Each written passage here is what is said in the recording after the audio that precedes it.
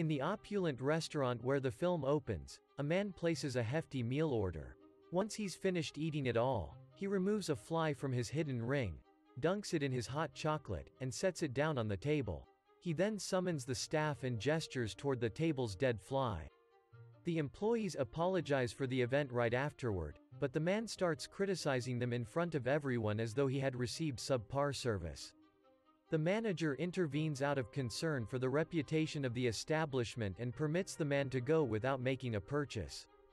Here, it is revealed that the man's name is Clovis, that he is a skilled scam artist, and that he has never purchased anything, not even a place to live. On another occasion, he visits a posh clothing store with his stepsister Lohane. Clovis gives his sister the go-ahead to enter the dressing area and tuck as many garments as she can beneath her blouse. He then places one of the garments in a patron's luggage. After some time, Lohane emerges from the store and informs the clerk that she would be going because she didn't like any of the garments. However, there is one last issue. The clothes have a tag that warns that if someone exits the building without paying by sounding an alarm. As soon as the customer tries to leave the door, the sirens sound and the storekeeper stops her, seeing this as the ideal moment to use Clovis's suggestion. While the alarm is still going off, Clovis and his sister flee, obtaining free clothing in the process. It's even simpler for Clovis to obtain a free place to stay since, first, he and Lohan choose the greatest hotel in the city with all the amenities one could need. He then walks up to the receptionist and hands her a check, explaining that although he has just deposited the money, it won't be credited until Monday because it is Saturday. Clovis starts ranting about his rights and eventually persuades the receptionist that it will be feasible to provide them a room without first obtaining the money.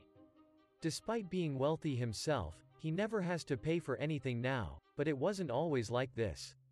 When Clovis was a child, he and his parents resided in a tiny city in Brazil.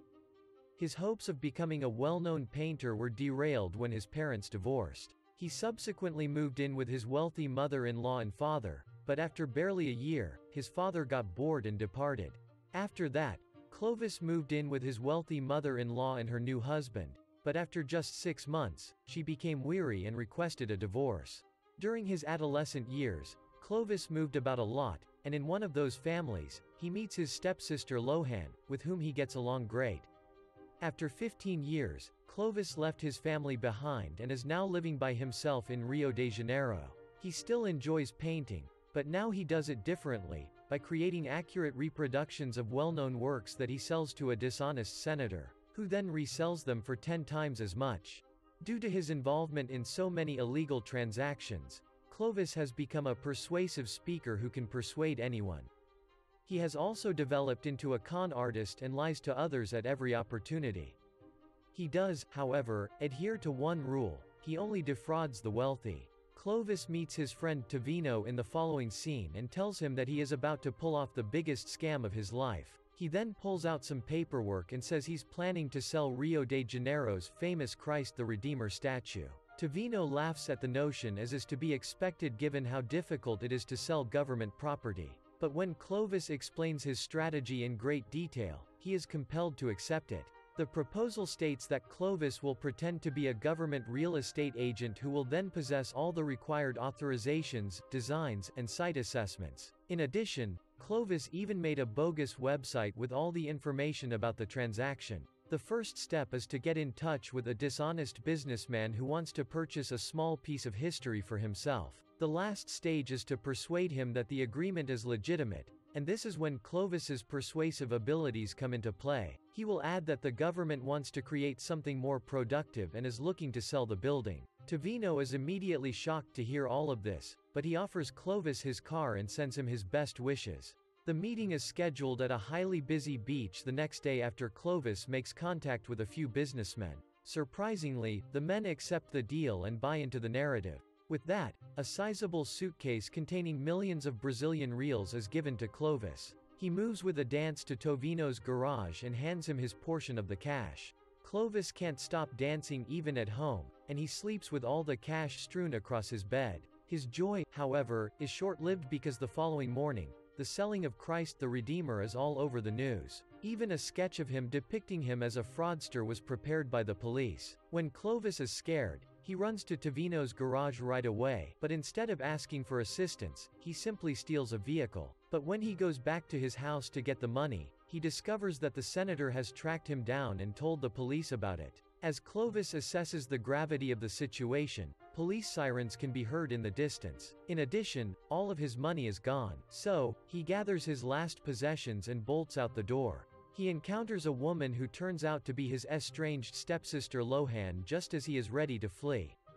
As Clovis begins to whine that she arrived at the wrong moment since he is having a terrible day, Lohan adds that her day was even worse. The movie then flashes back to 2 days when Lohan is selling hamburgers out of her trailer. Despite the meager pay, she works hard because she wants to serve the best burgers in town. When Lohan mentions that she doesn't have her company registration documents, 2 cops sadly arrive and demand them, threatening to remove her trailer if she doesn't. With no other options left, Lohan bribes the officers with her whole monthly savings and sends them away after pleading with them to let her alone. The very following day, however, 2 different cops approach her and request the paperwork. When Lohan assures them that she has already resolved the matter with their colleagues, the officers admit that they do not have any colleagues. As soon as she hears this, Lohan realizes she has been duped. To make matters worse, the authorities remove her trailer, leaving her destitute and alone. With nowhere to turn, Lohan decides to meet Clovis, the only relative she has.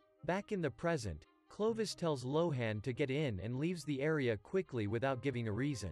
Over the next few hours, Lohan tries to talk to Clovis, but he is mute. He ultimately makes a stop in a remote area and admits that the cops are chasing him. Then, after bringing her to a hotel, he creates yet another masterclass to secure their free admission.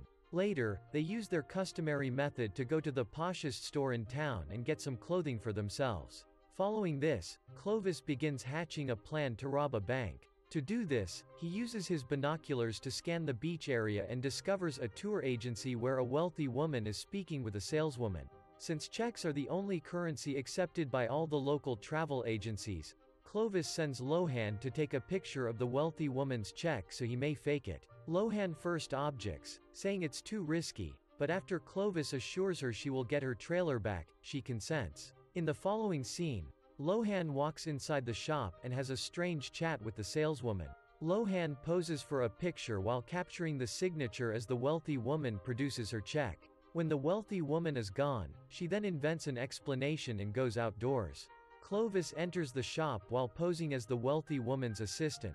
He mentions that his mistress has sent him a new check because the previous one has been rendered obsolete for some reason. The fresh check is a phony from a fictitious bank account. Unexpectedly, the saleswoman falls for the hoax and gives him back the prior check, without asking any questions. After that, Clovis goes to the bank and withdraws the significant amount while claiming to be the account holder's son. Clovis and Lohan decide to celebrate that evening because they have enough money to last them for several months. The same salesgirl that they had fooled that day, however, spots them. Usually, Clovis has a strategy to get out of a sticky situation, but this time he just advises Lohan to run, which she does. The pair eventually makes it to their hotel, gets their luggage, and drives off to another city. The following morning, Lohan and Clovis make a pit stop at a garage, where Clovis fulfills his pledge to buy his sister a car. Although Lohan is dissatisfied that she is receiving a combi rather than a trailer as she had requested, she accepts it, and the two part ways once more. After only a few minutes, with Clovis having taken all the money, Lohan begins to miss her brother and follows him. Infuriated, Clovis steps on the accelerator and tries to leave Lohan behind but ends up wrecking his car's engine when she says she won't let him leave unless he gives her a trailer. He is left with no choice but to ride along in Lohan's combi, and as the sister-bro pair cruises across the countryside, they start talking about their youth and have a fantastic time. They even sing a few songs enthusiastically. As a result, Lohan becomes disoriented and collides with an approaching chicken truck. The pair escapes the collision unharmed, but as soon as the cops show up, they are forced to leave without their money. As soon as night falls, the tension between the two becomes intolerable as they begin to argue, each blaming the other for the predicament. As soon as Lohan switches on the radio, a news report announces that the police are looking for two con artists who have defrauded several people throughout the city. As a result, Lohan and Clovis are compelled to remain hungry inside their car. Being the smartass that he is, Clovis swiftly devises a strategy to leave the city, though. The following morning, they pretend to be transporting a live heart to another city while traveling to the nearby airport dressed as doctors. The airport personnel initially tries to stop them by saying that they need to make reservations first, but when Clovis explains that a VIP transplant needs a heart, he agrees. With this, the two get on the plane and fly to São Paulo, another city. When they go to the airport, Lohan leaves Clovis alone while she uses the restroom to freshen up. Unfortunately, several police officers identify him and apprehend him right away. They then leave Lohan behind as they transport him out of the area. The head commissioner Ricardo brings Clovis to the police station where he questions him. Ricardo informs Clovis that he will serve at least 20 years in prison, but Clovis still has a trick up his sleeve. He informs the commissioner that he has extensive knowledge about other criminals and that, given the opportunity, he would accept a plea offer. As soon as Ricardo hears this, he decides to accept the offer because he needs a promotion. With this, Clovis begins disclosing information on the senator and his nefarious money laundering activities. He even offers a strategy to catch the senator in the act. The following day, Ricardo transports Clovis to his makeshift residence so that he can stay there for a week and carry out the strategy. To prevent him from escaping once more, he must wear an ankle band. When Clovis phones Lohan after Ricardo departs, she reveals that she has flourished in São Paulo. He urges her to join him in one last theft instead of telling her that he is in arrest using his usual methods. Despite Lohan's skepticism and desire to avoid problems, Clovis eventually wins her over by promising to give her part of the heist's proceeds. The two meet at Clovis's apartment in the evening to discuss the plan. Before they get started, Clovis goes over his entire background, including how he utilized fake paintings and sold them to the senator. He then informs Lohan that to become a broker, she must follow suit. A well-known painting will be faked by Clovis, and when it is finished, Lohan must get in touch with the senator and sell it at a profit. Despite her fear, Lohan agrees since she needs the money badly. With that, the two get to work on their preparations. While Lohan works on her communication abilities, Clovis starts painting a well-known piece. After a few days, the painting is finished, and Clovis even makes contact with the senator's assistant Roberto to arrange the transaction. The phone soon comes in, and Lohan reluctantly answers it. Despite her trepidation, she negotiates skillfully and closes the transaction at $50,000. She meets Roberto the following day at a cemetery and, with the use of a walkie-talkie provided by Clovis, exchanges the artwork for the money. The two go to a bar at night and sing their hearts out after completing the task successfully. Now that Clovis has all the money he wants, the only thing missing is freedom. Therefore, he needs to put the senator in jail to succeed. The senator and his assistant are among the wealthy attendees at an auction that is taking place in the city in the scene that follows. When the auction starts and Clovis's painting is put up for sale, Ricardo and Clovis are both seated in covert positions. Unexpectedly, Roberto, the senator's aide, places the highest offer and purchases the artwork for himself. As auctions don't require sources of funding, we learn that the senator is utilizing the artworks to turn his black money into white money. The moment that happens, Clovis comes forward with a second copy of the painting to show everyone that they are all forgeries. He further says the senator is a liar who deceives people for his gain.